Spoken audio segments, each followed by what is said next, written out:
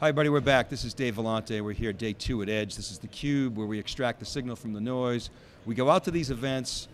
We find the best guests that are attending these events. We bring them to you and extract the best information we can, package it up for you, our audience. You can tweet me, I'm at @dvellante. If you have specific questions, please fire away. So this is day 2 of Edge. We've been going wall-to-wall coverage. We're going to talk a little bit about flash systems. Mike Kuhn is here. He's the Vice President and Business Line Executive of IBM Flash Systems, and we're also joined by Janick, who's also a Vice President within IBM Flash Systems, former CTO.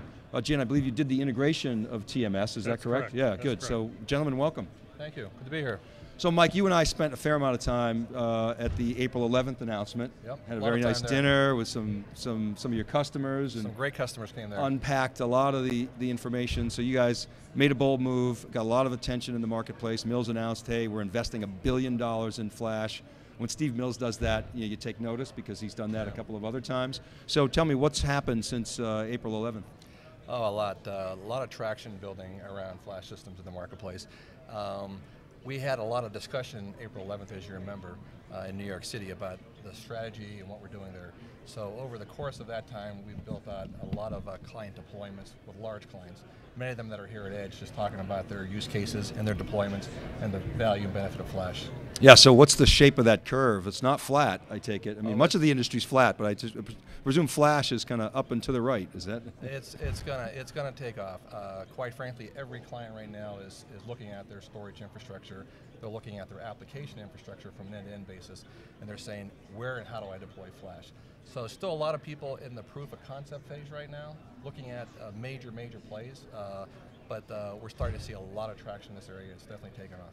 So Jan, when you take us back to the acquisition of TMS, what appealed to you about Texas Memory Systems at the time, and how did it fit into the IBM profile of acquisitions? You guys are obviously pretty astute acquirer of companies. Why was it such a good fit? Really 2 reasons. One is the technology that TMS had in flash was the best we could find. A very, very deep focus on performance, latency, and getting the most out of flash. The second piece, and so they had great technology and a great product, they didn't have a large sales force. So take that technology, add it to the IBM sales force, and it was the kind of acquisition that makes sense for us. Yeah, you guys love those kind of acquisitions, company with not a ton of sales and marketing prowess, and you come in, you do your thing, and then boom. Now, let's talk a little bit about how customers are deploying it. Mike, we just heard from Karim Abdullah at Sprint that he's basically putting the TMS behind not an SVC, maybe it is an SVC, a V7000, one of them. To me, they're sort of the same basic virtualization technology. SVC, right. Is it SVC, yeah. And we talked about, we had Eric Iberg on, and we were talking about the 100 microsecond overhead, and Karim did a great job of explaining why the benefits outweigh that limited performance hit. So is that the common deployment model that you guys see going forward? Are you trying to build out your own flash stack, or are you trying to maybe target situations where the application is doing some of that storage management, all of the above? Talk about that a little bit. So it really is targeting the applications, and it's really an application accelerator. In terms of the specific use cases, Sprint kind of falls into the category around half of our clients fall into, which is they implement it behind SVC, because they can drop it right into their infrastructure. They can migrate over to this new technology without having to rewrite the applications or change any of the operating procedures around copy services and compression and things of that sort. Other clients, about the other half, are implementing it as just tier 0 storage, and it's really an application accelerator. So we go in there and we spend some time working with them about where they have latency in their applications, and really it drives immediate business value to their business outcomes in terms of end users or people within their application owners. Jay, could you talk a little bit about sort of where we're going to see flash? You obviously see different deployment models. You see it at PCIe at the server level, you see hybrids, you see all flash. You guys have an all flash with either an SVC or a direct install. You're seeing flash in arrays. You guys put flash inside of DS8000s and other arrays. How do you see this all shaking out? Are we just going to see this flash hierarchy emerge? Are they going to collapse? What's your angle on all this? Excellent question. So our focus is on that device to have the best optimized flash array for that set of end users. We will then take that device and integrate it either behind SVC or into our DS8K storage, XIV, and take that flash capability, put it on top of the capability of those systems that we already have. PCI cards is an interesting piece of the industry. There's a move to put PCI interface on 2.5-inch drives. There will, I believe, always be a place for PCI cards, and I think there's an emerging space which we call in-server flash optimized storage. And that is very much a PCI card play in servers. In-server flash optimized storage. So I in my head, I always use the line, the best I/O is no I/O. So, and IBM obviously has a lot of server expertise. How are you guys working together with your server brethren to affect that, or are you guys sort of just focused on crushing it in the marketplace? No, we're working with the server team as well. As a matter of fact, here at Edge, we have Andy Mancha on the Pure Systems team here as well.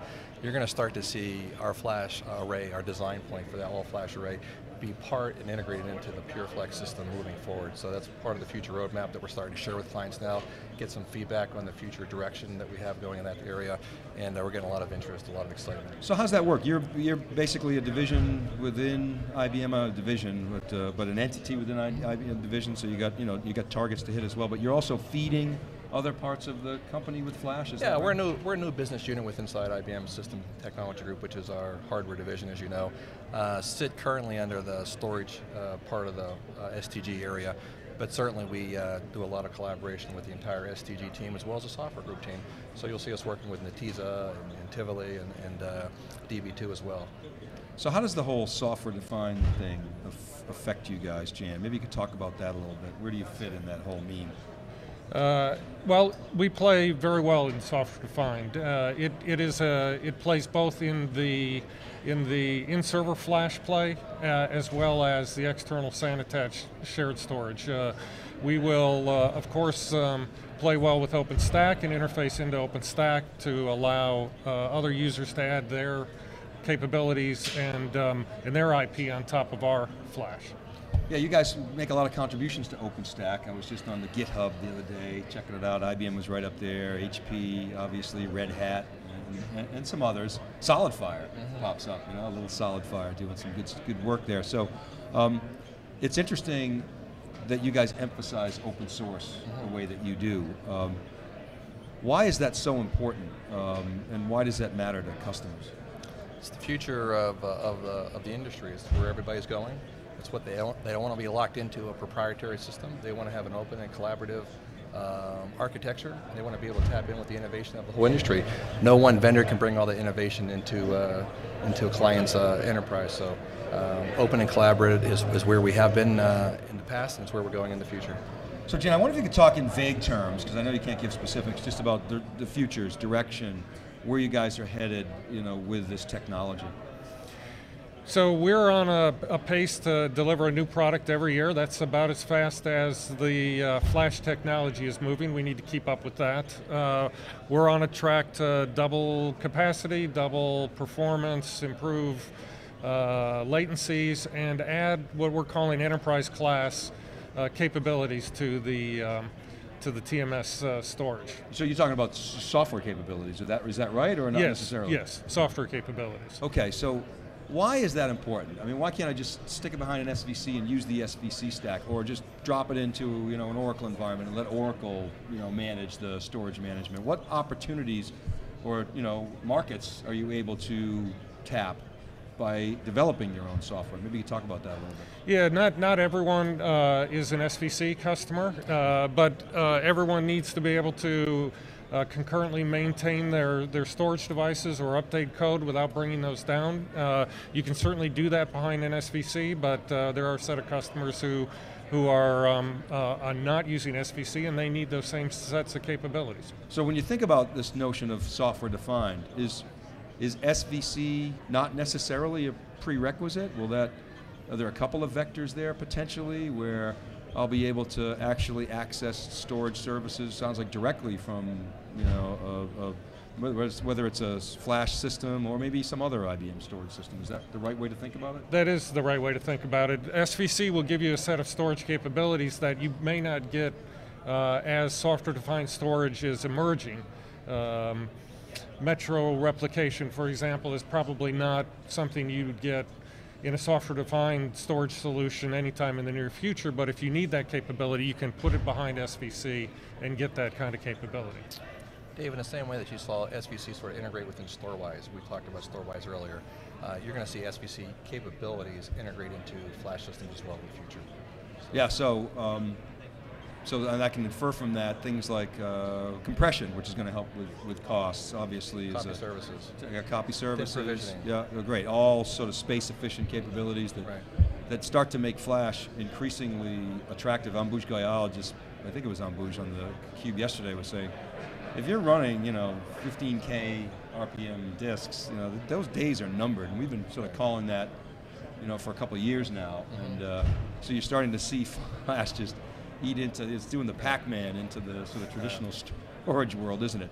Okay, so how does that all shake out? Are we going to see 2 tiers of storage, like all active data in flash, and then they get a one-way trip to the bit bucket, or are there going to be multiple tiers? Do you guys have opinions on that? Yeah, so in the conference there's a lot of enthusiasm around flash, obviously, but I don't think anybody from IBM has the point of view that flash is going to kill off disk. Disk is not going to go away anytime soon. You guys still sell tape. So we still sell tape as well, and people called for that demise years and years ago, right? But if you take a look at the high performance tier of storage, which is about 20-25% of clients' enterprise data centers today, you're going to see flash start to significantly eat into that part of the marketplace right now. So they will still coexist with high capacity disk, and you're going to start to see a lot of advanced tiering that we have today in terms of moving the hot data onto the fastest tier of storage start to exist. Our clients are calling that tier 0 storage right now. So you'll see multiple tiers of storage. That's the most cost efficient way to go, and flash is definitely going to take over in that tier 0 space. So what are customer discussions going? How are they going? Because like I said, we had Karim Abdullah on, and he's pretty advanced in terms of his thinking. A lot of customers either are just putting their toe in the water or haven't even brought flash in yet. They have the perception that it's too expensive. You guys are out saying, well, no, actually, there's been an economic tipping point. Take us through a typical customer discussion. Well, actually, the conversation has changed quite a bit in the last several years. A couple years ago, we were having discussions about why flash, and now we're having conversations about where flash should play, right? So it's changed dramatically. So they're all thinking about this as part of their strategy. Certainly, they have the perception of the acquisition cost of flash is about 2x of high performance disk. So that's the starting point for many in this conversation. But it quickly evolves around what are you trying to do with flash, what's the deployment case, and what's the end-to-end total cost of ownership. And that's where I think we work with you and other analysts on a couple really important pieces of information that we share with clients around. Here's the total end-to-end cost of computing with flash, and it's driving about a 30-35% cost improvement. Yeah, it's pretty substantial actually. I know the work that we did really related to the extent that you can balance out your system by using flash. Maybe it's going to cost a little bit more on the storage side, but you're going to save dramatically on cores, right. And it's going to have a direct hit on software license costs and as well maintenance costs. And I was impressed that Steve Mills stood up at April 11th and said, by the way, it's not just Oracle, it's DB2, right. And if we save you guys money because we're running more efficiently, that's a good thing. Exactly. You guys will do more business with us. And you brought up Karim from Sprint a few times. He actually talked about the fact that it drives a substantial reduction in energy costs. Talked about as much as 85-90%. And I'm not sure if you mentioned on the CUBE or not when he was talking with you that Sprint was recently recognized as one of the best green companies, green data centers in the industry right now. I think the top in the telco space. So they are certainly innovators, they're certainly on the leading edge, and they're certainly making a lot of progress in that area. Yeah, he didn't mention that, but I'm reminded of Ed Walsh's keynote. I don't know if you guys saw that. So we have a room of 5,000 people. He said, everybody stand up. And he goes, okay, you're all a disk drive or a disk array. You're all spinning and you're throwing off heat and consuming, power, etc. And then he had virtually everybody sit down except the guys in the front section. He said, okay, that's what happens when you drop in flash. Yeah, I was in the front right section. I was the flash guy standing up. Yeah, of course, you better. That's pretty dramatic. So that was kind of a good thing, and I don't know how, but probably order of magnitude, it's pretty Well, that close. was a real life demonstration that we had done for a client in one of our flash centers of competency, where we had said in a certain application to drive 45,000 credit card transactions per second, you could go from 5,000 spinning disks to like 4 or 5 flash systems. So it was order of magnitude improvement.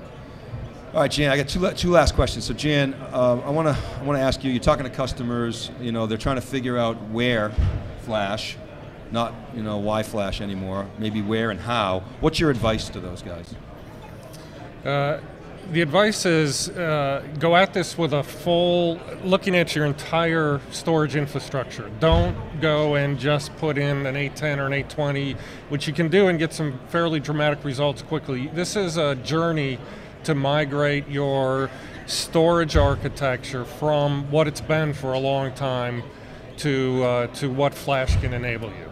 Okay, and Mike Kuhn, you said before you don't see flash, not under the illusion that it's just going to replace wholesale disk drives, but you're like the Cheshire Cat because you're in a good spot inside IBM right now. So, what's your prediction as to how this whole industry shakes out?